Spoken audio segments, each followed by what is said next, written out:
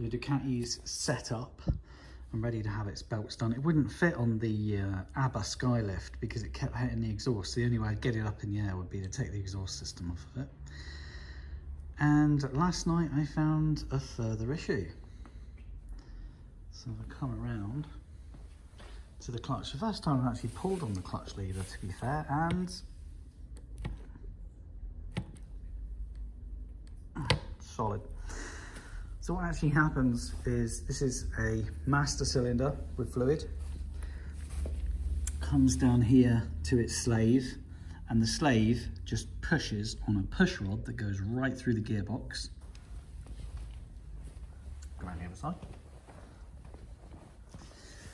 Comes out in the center here, and then it has a pressure plate. It's just another thing, and it's like, let's hope that it isn't a reaction between the aluminium and the strengthened steel push rod, and they've welded themselves together. It's not really welding, is it? I mean, they've swapped electrons and stuff. In my last video, I called this a Monster Black. It's not, it's an S model. So there you go, standard model, but classed as an S.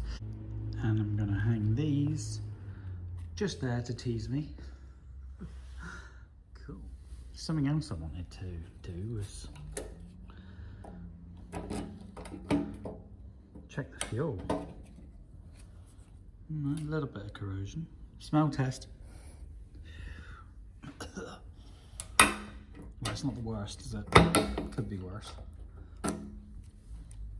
I'll pop this tank up and out the way because I need space, but also I need to remove the battery that's dead. So it's got this lovely little clip here. Freaky. Hello in there. Wow, the original filter. Looks like it's got a Canon air filter, supposedly. What I love about these is, that's right, it's got a little stay, so it stays up in the air. I was just going to get on with the belts, and I thought, you know, I've got to have a look, haven't I? Cool. Hello. Well, that battery's going to go recycle. At least we've got some accessibility now.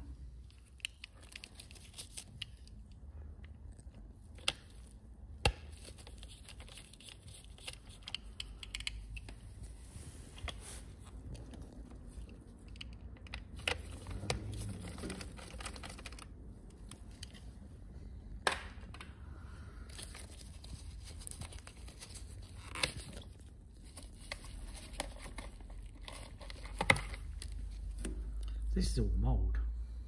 That's what that is.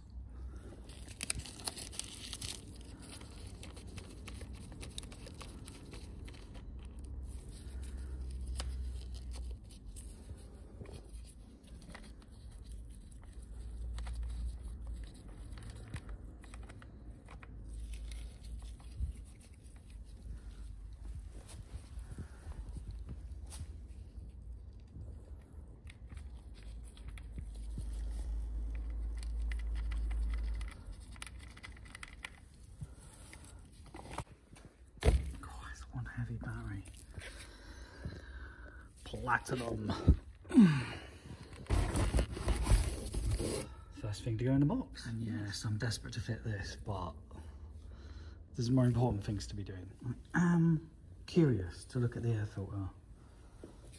It's still got that frozen throttle. And yeah, that's this is all just mould that's grown on the bike. So I'll give this area a really good clean down once we've examined the belts. A bit of a fracture there. It's not the end of the world. It's not the easiest thing to replace because you've got to actually take the cam off. But hey.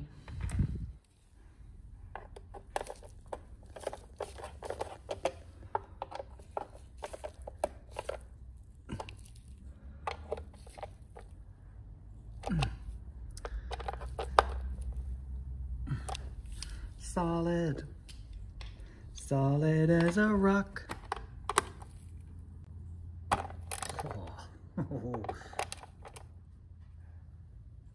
Oh, were they Loctited on or what?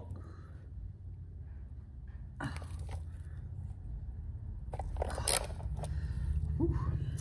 That one's crossed. We know that much.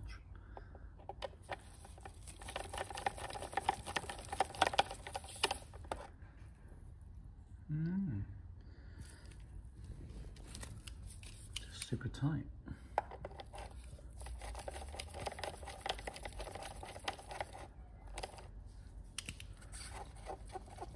Never quite sure how to treat them when they're in a bad state like that. I've been rotating that bottom one for a while now and it's not budging, so might need helicoiling since it's crossed. Just super tight. Let me think about it. Just give you a quick example. Just rotate. Oh. Yeah, that'd be why nothing's happening, because it's not actually attached to anything, because it's all broken. So I would say over tightened and it snapped off there. So it was only these three that were holding this cover on. And they were tight, to be fair. And I think our lovely bit of plastic is actually broken off and gone because it's not there. So there you go. So it wasn't crossed, it was just rotating in space. And forever rotating. Okay, my friend. Not that I can forget where these go, but it doesn't hurt, does it? Hello. Different size. Different size. Anything else different size? Oh, and I'm going to go through this again, are I? Clearly we are. Oil level looks good. Even if it's old oil, it's still good enough for the engine to rotate. Whoa, look at that. As I go to undo it, that fracture was caused by over tightening. Fuck. Fuck. Don't make me do a replacement. Oh, the same with that side. Oh, God. What am I supposed to do? That is a shit show. Oh, for crying out loud. Smaller. Get that one undone, maybe. Let's try it. No. So tight.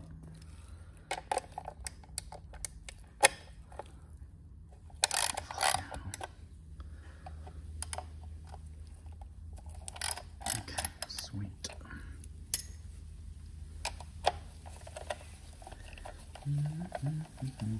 That is going to be a complete nightmare. A complete nightmare. Oi, oi, oi. Come on, my little friend. There you go.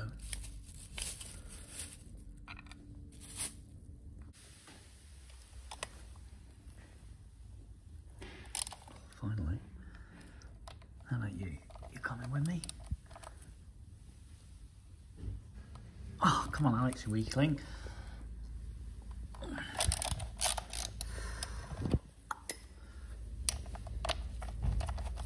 Well, it looks like this piece of the cover in a massive rush to come out, because it seems to be attached to this piece, and I'm really bothered about those two. So these are the bits that are damaged here and here, and as you can see, you've got a cam in the way in order to replace this section here. So given that they're damaged, I'm not quite sure what to do. And because it's old and brittle, you just got to be a little bit gentle with it. Don't be asking it to do things it can't do. Like, be flexible. Well, starting out to be an absolute shit show. So there's the piece that would have been in that back cover. I'm not sure what sort of repair I can do to get that to hold into place. Nothing's coming free. But I got this one out with a lot of pressure here and to crack it off really quick, and it broke the tension. But this one, well, these two are just literally welded, bonded themselves together through processes. The problem is going to be fixing it all up. Anyway, I need 2 hands for this. Sorry, I'll film when it's removed.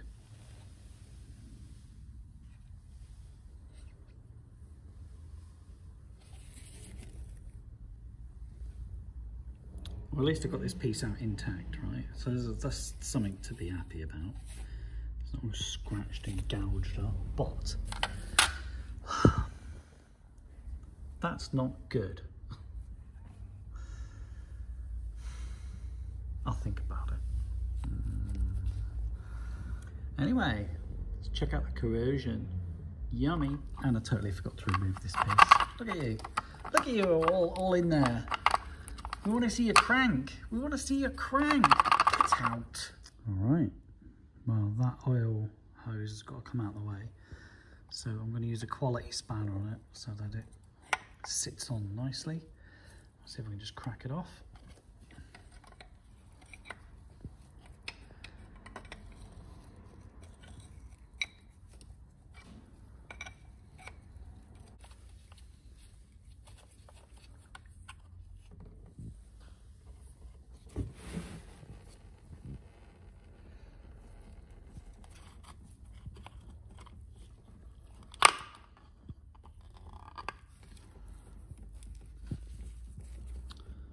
And there's our broken friend. I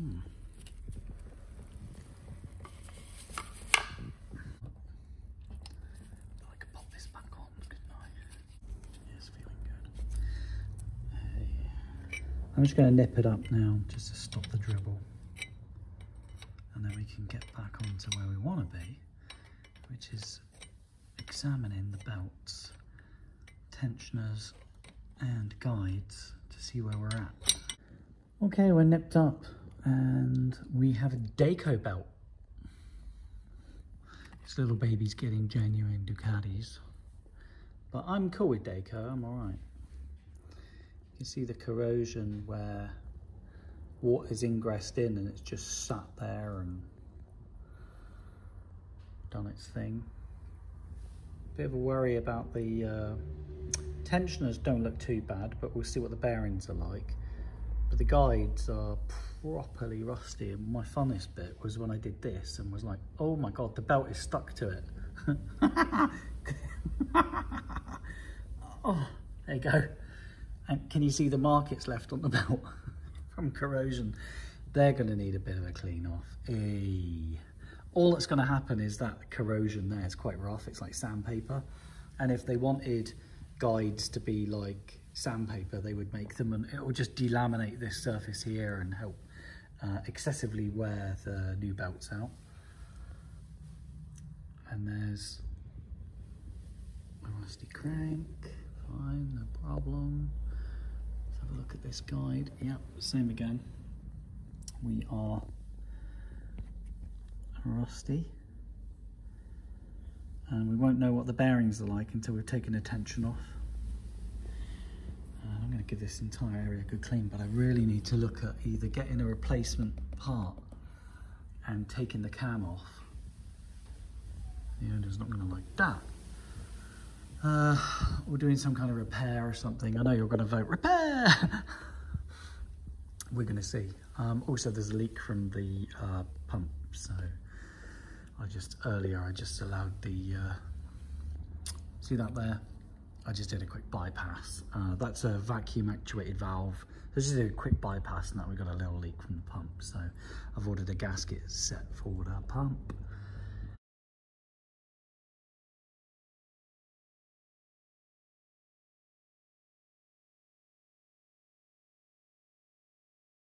And it's not to say that I'm not smart, because clearly I'm not, because I left that valve on.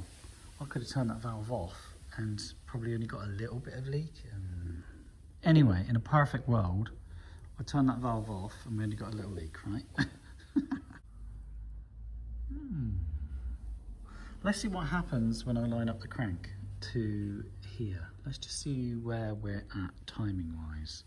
So in order to rotate the crank, I need to take its sparklers out. So let's get them out of the way.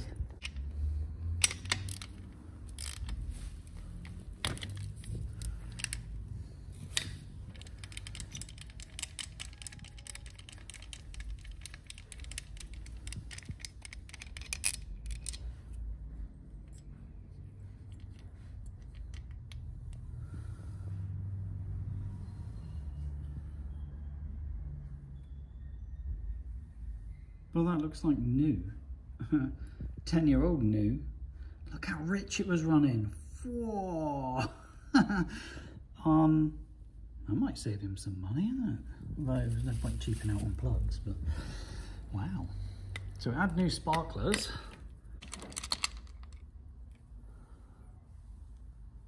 Yeah, it's running wrench. That's not bad though, is it? So we add new plugs.